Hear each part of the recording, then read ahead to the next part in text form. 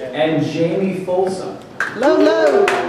So go ahead and have each of you sort of explain why you are diverse within skepticism, and then we can start out with some questions from the audience.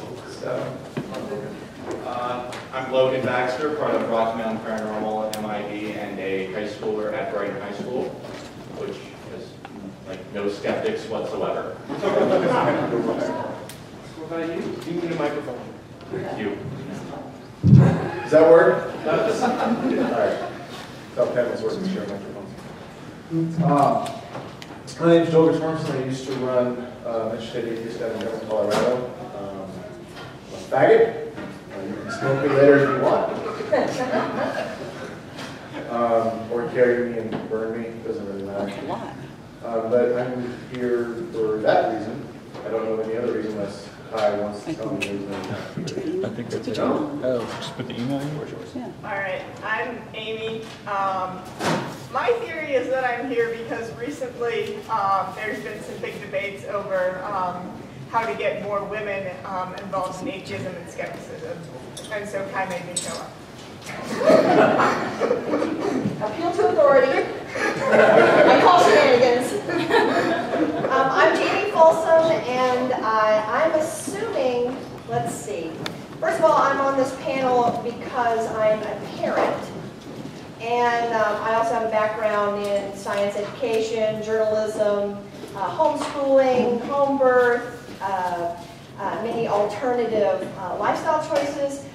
But I think there's a subtle stream of tokenism going on here because obviously I'm the only person on the panel who collects finger puppets. And I just want to make that right.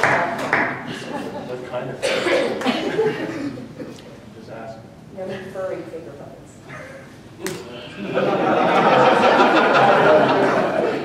You sure you want to use the word yummy? Yes. Okay. Okay, so we want to take some questions for the audience. Do you want to have any questions for our diverse panel? I guess I know, minus the fact that we're all white. She's part Choctaw. Most of us are white. I have a question. Earlier, the panel was up there and talked about faith and skepticism. Are there, I'm just kind of curious, which one of you or what each one of you takes on faith, and obviously you scrutinize as much as you can that you see and hear or whatever, but is there anything that any one of you really takes on faith? Well, I actually think faith is a quite beautiful thing that's necessary to human life. But without understanding, faith is useless. If you can understand that someone else has a deeper faith than you, and not try to push your own faith or belief on them, that is probably the best thing you can do.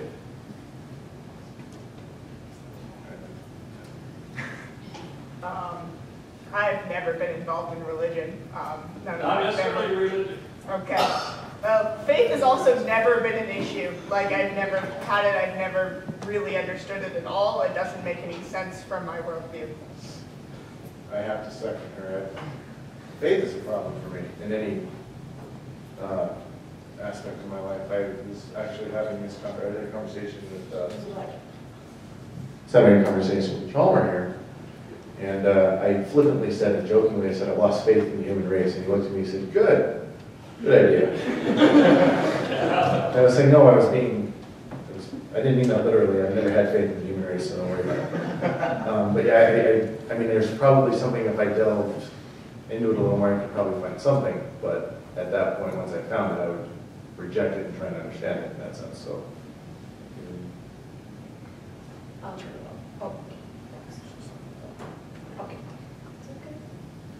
All right. As far as faith, as long as it's removed from specific religion, then I agree with Logan that it is an essential part of human, the values of our lives. And my cultural background, my religious background, my understanding of faith outside of religion definitely informs my life as a skeptic. It keeps me connected to other people.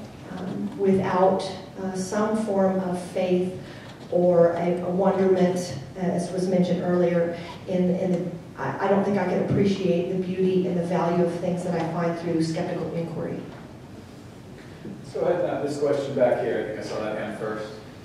Yeah, I guess you brought up women and skepticism or women and atheism. Like, do you think that men are more inclined towards skepticism? Is that a problem? Do you have an explanation for that? I think it's easier for men to come out as atheists because women are more involved often in the community life and the family life, and they have kids, and it's not part of, they don't have a support network if they leave their faith, but men are far more able to be independent and leave that easier. To that, this is actually, she mentioned earlier that it's kind of becoming a debate now in our community. I've been to, I can't count, maybe it's about 5 conferences put on by different organizations, where this topic is a main topic of discussion. Like, it's not just something we talk about out in the courtyard or whatever after a talk. It's actually part of the conference where we decide, we make an effort, like, what is keeping women out of skepticism? What are we doing? It's not them, that's the problem. What are we doing to not let them in? What are we doing that's keeping them out? I think we have a lot to do to get them in. I mean, there's some here, awesome, you all rock. But seriously, we need to do a lot more. It's on us, not them. We have to be that support network that she's talking about. Otherwise, they're not going to come out. Let's go now to this question right here. I was reading my Freedom from Religion Foundation newsletter yesterday, and I wish I brought it with me, but apparently our perception that men are way ahead of women in the skeptic camp may be misfounded. It looks like men now constitute approximately 60% of church membership, and women only 40%, which was very surprising for me to read. I wish they're a little more backed up in the article. I suspect that a lot of it is that men have traditionally gotten a lot more support for speaking in public. If you listen to talk radio, it's probably 90% men. They like to shoot their mouths off more than it's 5%. Right.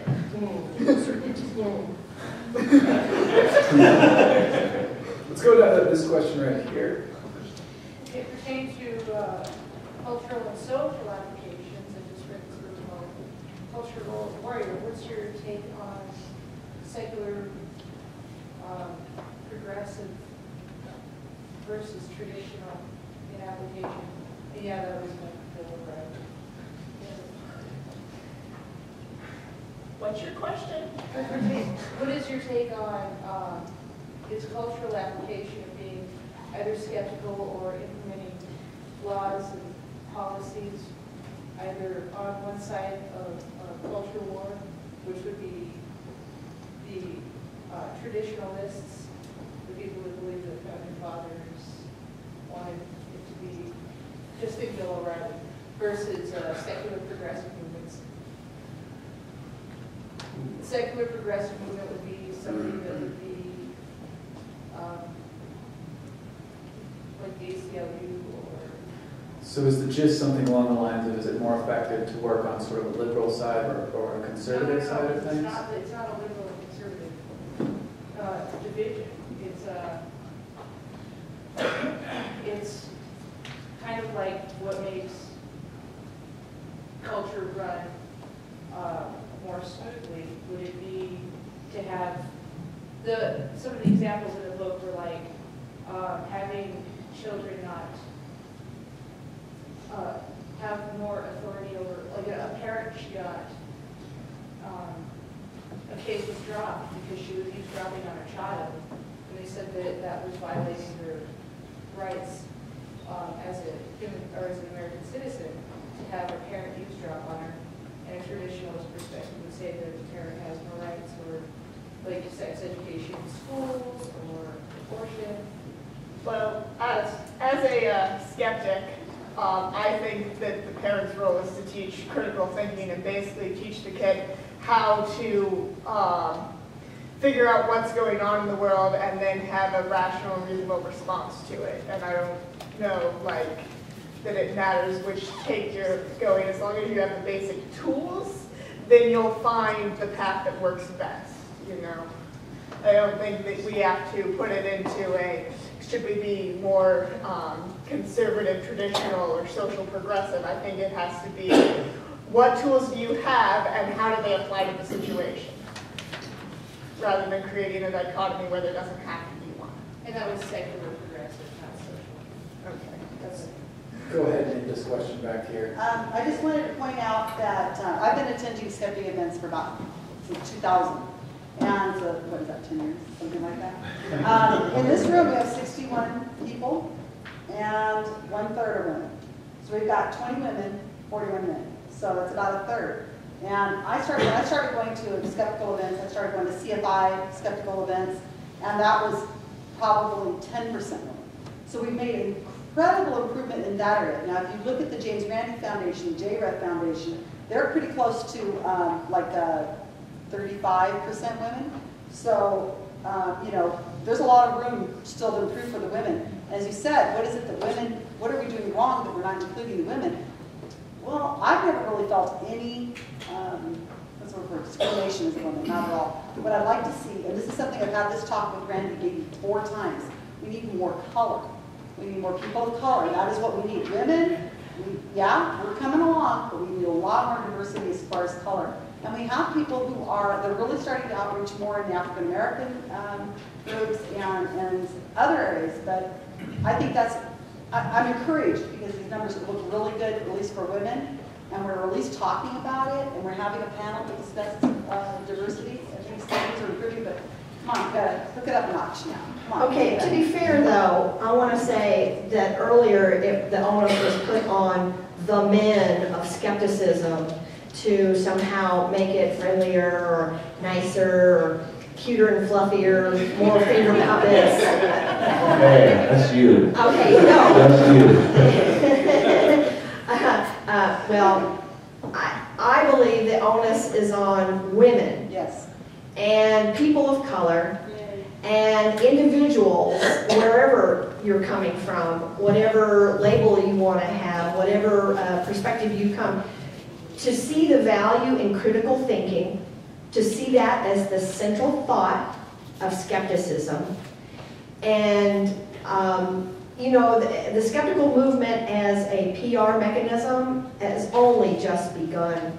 I mean, we have Christopher Hitchens and Richard Dawkins representing a certain face of skepticism, but they're not the only face of skepticism. Critical thinking and skeptical inquiry is something that we as human beings, whatever society we live in, have access to. And there may be a lot of different barriers to that, but the onus is always on the individual to make that important and do something about it. They may not show up in this room. They may be busy out doing something twice as skeptical as any one of us in this room is doing right now. So, you know, I don't know. 2 years ago, there weren't that many people, women in Denver. And it was pretty apparent to me at that time, in that event, that the face was not a face that included me. So I kept showing up because then it did include me.